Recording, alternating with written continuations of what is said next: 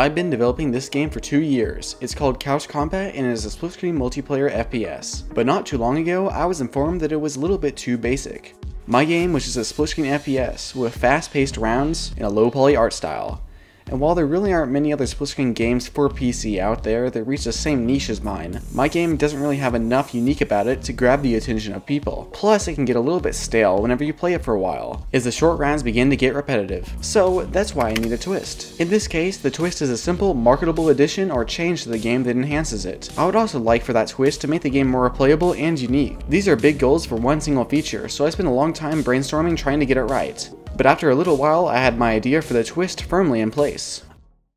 I'm a huge fan of Risk of Rain 2, and it might just be my second favorite game ever, right under Amori My Beloved. The game is a roguelike, and so RNG plays a big part in how each run progresses. But the game is balanced so incredibly well that it almost never feels like you're getting screwed over by luck, unlike other roguelikes. But the main thing that I want to glean from Risk of Rain 2's design is how the game becomes more and more chaotic as it goes on. The insane combination of items and crazy amount of enemies and projectiles makes the game chaotic in a fun way that'll probably result in you getting one shot in the back of the head 4 hours into a run, but is also quite a bit of fun. So, here's how I'm going to apply this to my game with a new twist I've created: modifiers. Now, modifiers and mutators aren't a new idea by any means. They can be found in everything from Streets of Rogue to Halo, but I think I have a unique way of mixing these modifiers with a bit of RNG to create controlled chaos.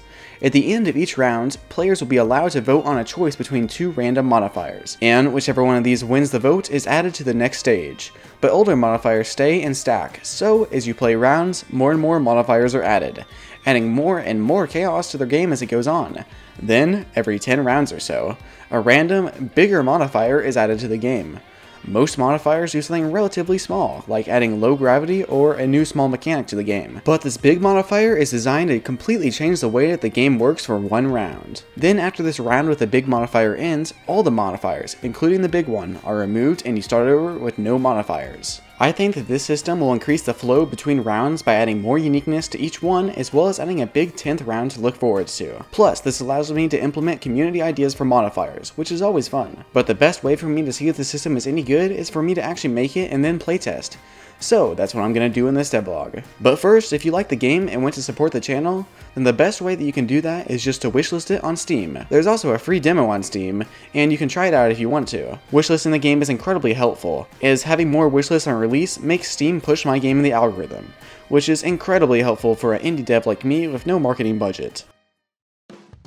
For the new modifier system, I decided to split the game into 2 modes: Classic Mode and Arcade Mode. Arcade Mode is going to be the version of the game that exists now, where you get complete control over what stages and guns spawn. Classic Mode will not let you pick that stuff, but will have the modifier choice system that I talked about just a second ago. The reason that I'm not letting the player change game options directly in Classic Mode is just because I want to be able to make modifiers that change these game options. That way I can do things like having a modifier that makes only pistols spawn. Let me know in the comments if you think this is a good idea, because I'm not 100% sure on it yet. And also, after I finish Classic Mode, Arcade Mode will get modifiers added as well, but you'll be able to directly choose which ones you want, just like guns and stages. Splitting the game into 2 different modes just required me to make some improvements to the main menu with a new placeholder screen. I plan on overhauling a lot of things in the main menu soon, so this will eventually look better, but for now there's a button for Arcade Mode and also one for Classic Mode. Modifiers were also a fairly simple system to make in code. There's just a new game object that persists between scenes that has a script for managing modifiers on it. These modifiers are represented with a custom class in an array that has a few simple attributes. Scripts like player movement will get references to the script and then be able to change things based on which modifiers are enabled. This system is fairly simple and easy to extend, so I made a few of the first modifiers to test it out. The first 2 modifiers were basic, just one that doubled health and one that made the game feel like it was low gravity by adding a slight upwards force to the player's rigid body. But then I took a break to work on some other parts of the game.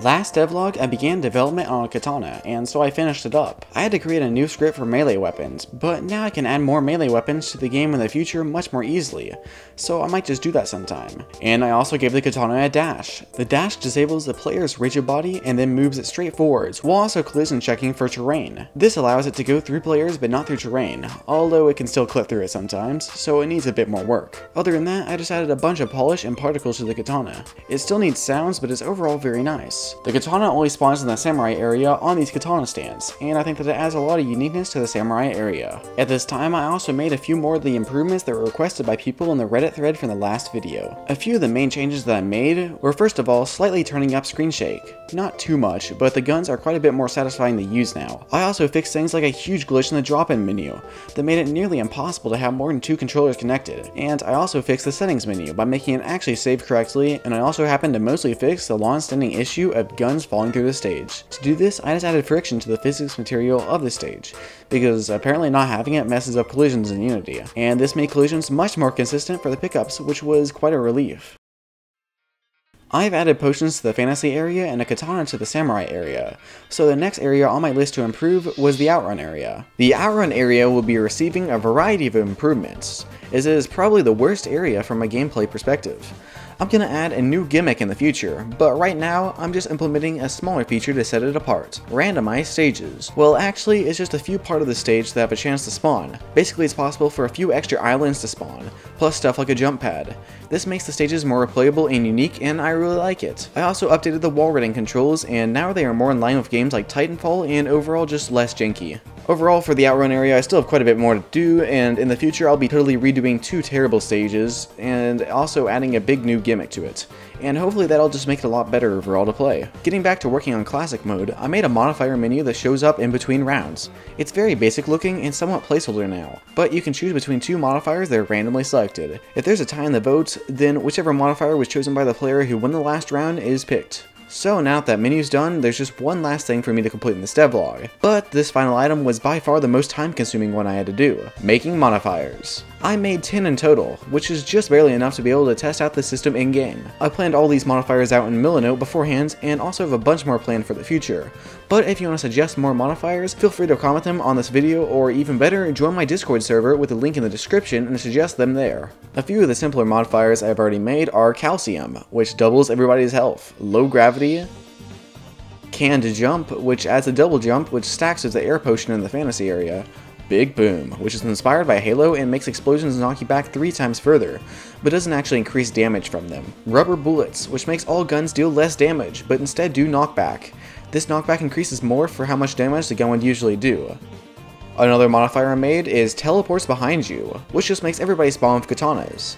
And Gun Drought, where less guns spawn. But I also made a few more complicated modifiers. The first one was Personal Bubble, and this makes it so that if 2 players touch, they both die in an explosion. And the final 2 modifiers I made are Belated Self-Defense, which makes players drop a bunch of grenades on death that explode one after another, and also Pinata Party, which makes players drop candy that behaves like potions in the fantasy area and heal for 20 HP each. Pinata Party also plays a party streamer sound and confetti like Grunt Birthday Party from Halo. Keep in mind that all these modifiers can mix together, so you can have players spawning candy on death, but also spawning grenades which launch that candy all over the place. And stacking Low Gravity, Can Jump, and the air potion in the fantasy area leads to absolutely insane mobility. I also made these modifiers reset every 10 rounds, so what's next for modifiers? Well, I'm going to start by adding big modifiers to the game. I also need some sort of UI to show which modifiers are enabled, as well as actual non-stock image icons for the modifiers, but I think there's a lot of potential for the system.